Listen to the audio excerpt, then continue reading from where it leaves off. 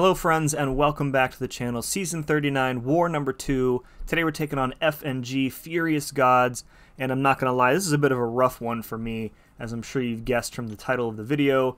So today my team is going to be Hulkling, Overseer, and Nebula. So I've goofed off with Overseer a bit in like story content here and there and side quests and whatnot, but this is my first time using him for something serious. Very unfamiliar with him, and it goes pretty sideways as you're going to see in a few moments. But first up, we have this Silver Surfer on node 15, and the goal here with Hulkling is really just to kill him before he can possibly convert his cosmic power buff into an armor up, because if he gets spaced armor, then it becomes a little bit just not difficult, but just, you know, more lengthy, I guess. So we're going to try and get the SP2 off before he can fire off a special one here. We're close to 2 bars, hit into his block. There we go, unblockable, SP2. Only 1 crit, that sucks. And then he converts the cosmic power into a power gain, so we avoided the armor up, and then another couple hits gets him down. Alright, next up we have an Ebony Maw on node 20, and this is my first death in Master's War. This is a very difficult fight. Gonna go in here with Overseer, as you can see. So again, unfamiliar with Overseer, not very good with him. Also, DL actually offered to take this fight with Doom, and I declined because I didn't really want to appear as though I was running away from a fight or a challenge or whatever. So the deal here is with Masochism, it's going to be triggering quite often because Overseer as a science champ has a lot of debuffs. The other problem in this fight is, you know, you have to limit your combos because of strike counter. If you let Maw get too many Furies, it gets really gnarly really fast. But the biggest problem that I have in this fight is that I'm really unable to out-damage the regen.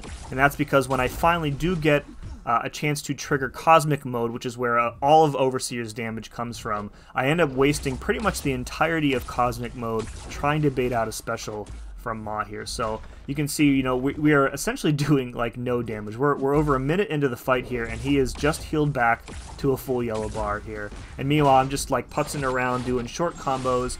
Finally trigger Cosmic Mode, so I'm like, okay, finally I get some chance for some damage here, trying to bait out this special one here, and Cosmic Mode just ticking down. We push him over to special 2 from the Fury buff there, you know, not taking a lot of damage, but then Falter hits right after he throws the special. So here we go, we've got like 5 seconds left on Cosmic Mode.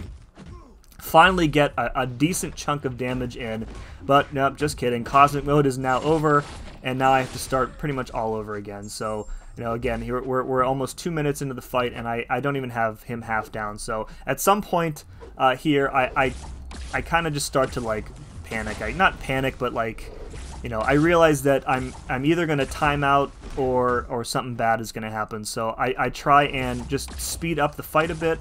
The Falter is triggering. We've got Black Tongue on us here, so the Falter is going to be happening more frequently now. And yeah, so it's just completely sideways. Nothing seemingly went right for me here. About to take another special 2 on the block here. Falter just all the time. Just, yeah, I don't know. I was extremely nervous about this fight going in. I did what I was supposed to do. I prepped, I dueled.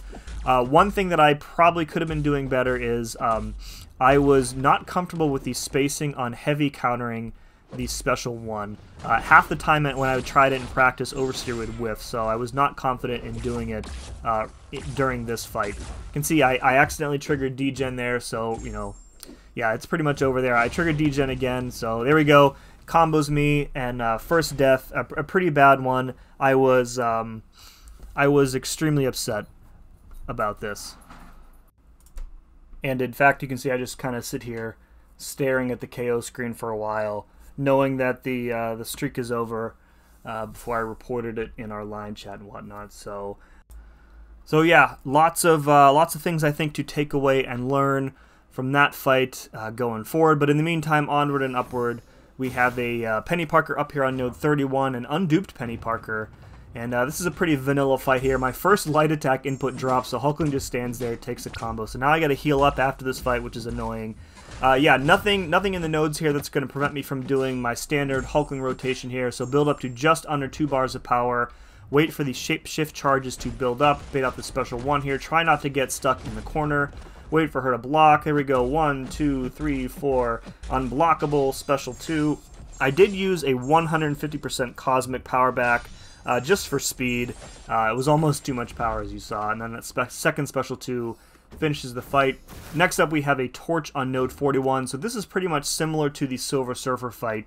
I kind of want to avoid Torch getting to that Special 1 because it places the Unsteady debuff on us since he used Tactic.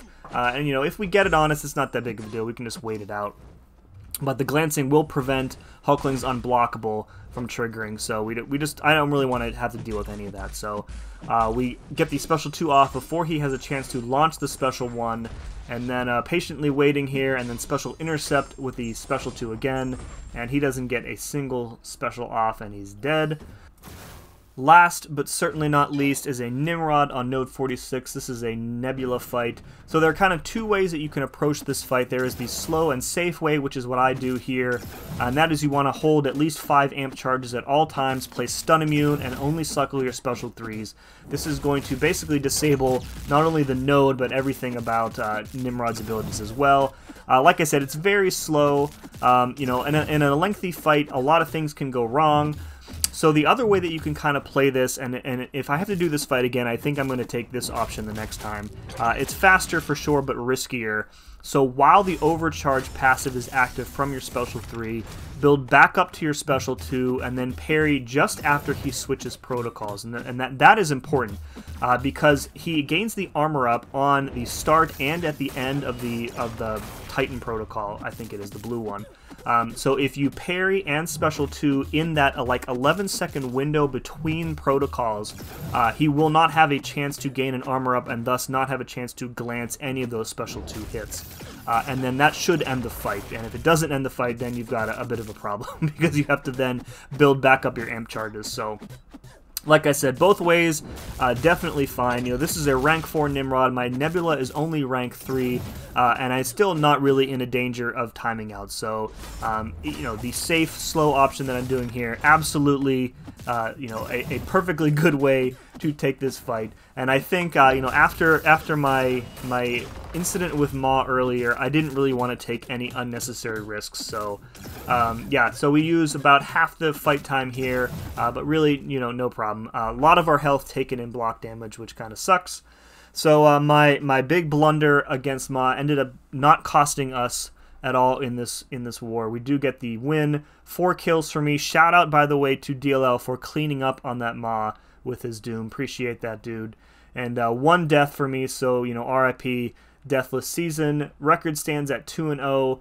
Onward and upward, as I said before. Just, you know, continue learning and getting better. Folks, if you enjoyed this, please let me know by hitting that like button. And as always, thank you very much for watching. We'll see you again next time.